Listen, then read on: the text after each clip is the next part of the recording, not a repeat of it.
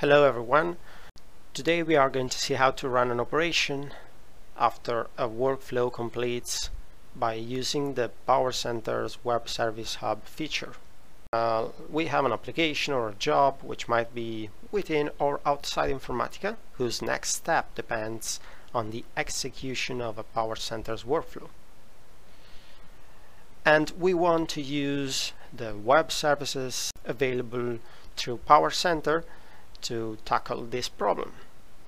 A quick refresher about web services in PowerCenter. The Web Service Hub just lets you expose PowerCenter metadata and data integration functionalities as web services. You have two flavors, two options available. The first one is available with your standard PowerCenter license, which is called Batch Web Services, and this lets you expose integration service processes and repository service metadata as web service operations. You have also real-time web services. You need an additional license for this, and this lets you expose a PowerCenter workflow as a web service.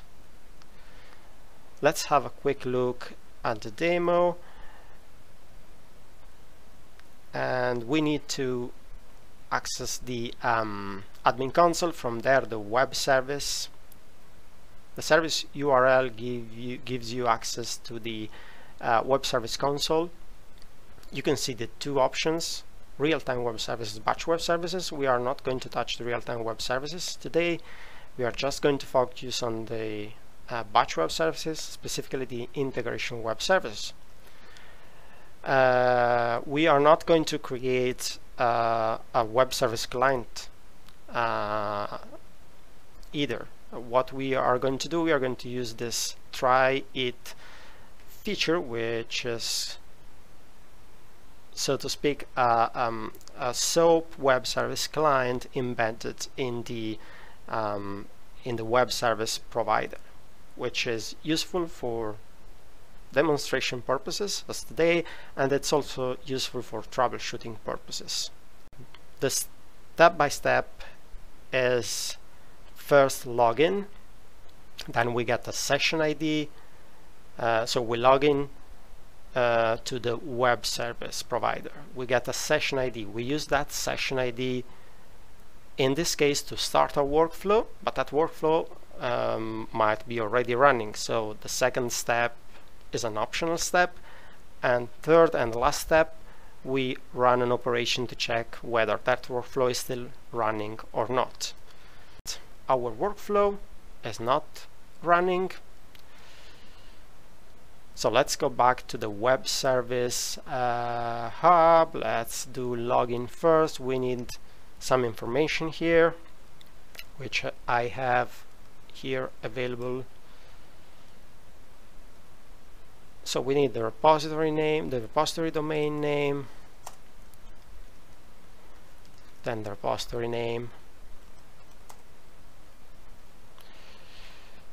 then we need the username and the password. The username space is not necessary since by default it's native. So we get this session ID. We take this session ID and we use it to start our workflow. Session ID goes here, and we need the folder name, we need workflow name, the request mode, which is normal, the domain name.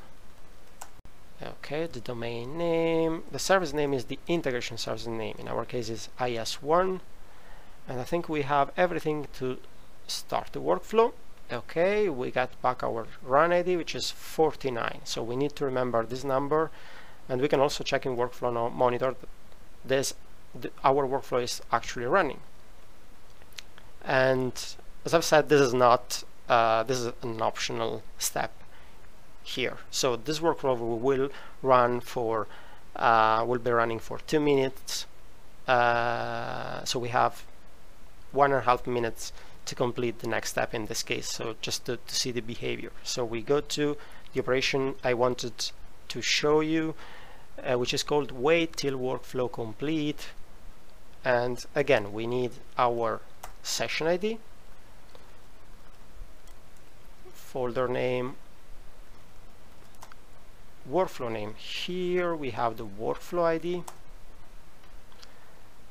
The request mode is still normal. Okay, so let's go to domain name, service name, it's ES1. I think we have everything and we can start it.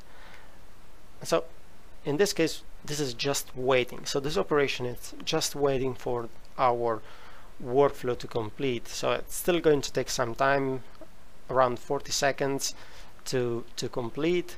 Of course, all the operations I've done manually here. So copy paste, specific values. You will have to implement this on the client side. As I said, we are not creating a client here, an actual SOAP client. The documentation provides examples about how to create clients using Java or C#, so you can refer to the documentation for specific implementation. Okay, the workflow succeeded, so let's go back. As you can see that we've got a successful SOAP response. And in this case, if you had implemented this on the client side, you would be able to say, okay, this is a successful response, we can go ahead with the next step. Now if I run this again right now, we know that workflow it's not running, and in fact we get a SOAP response with SOAP failure, the fault string, and a specific error code. And so this is something you need to implement on the client side.